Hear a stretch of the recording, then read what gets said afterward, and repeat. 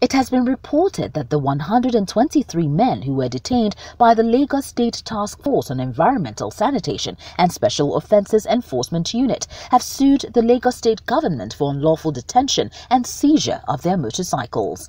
The men filed a suit for 1 billion naira in the Federal High Court in Lagos against the Lagos State Commissioner of Police, chairman of the task force, and the State Attorney General as respondents. The 123 men were said to be traveling from Jigawa State in a truck with 48 motorcycles when they were stopped by the Lagos Task Force along the Mosalachi Road, Agege. They were detained but later released.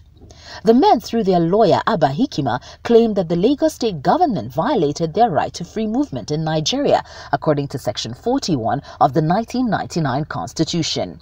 They also prayed the court to order the respondents to release their 48 seized motorcycles, their truck, and any goods belonging to them.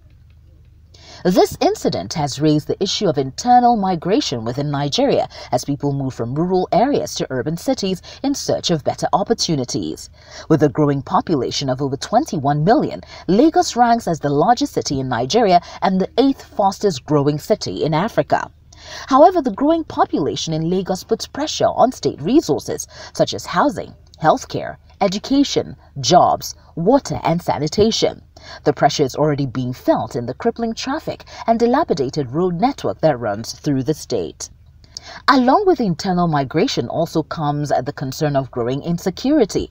Lagos State has been troubled with armed robbery, cultism, and the brewing rift between different ethnic groups. It is a challenge to keep the inhabitants adequately engaged and employed in order to dissuade them from veering into a life of crime. Rootstv, Nigeria.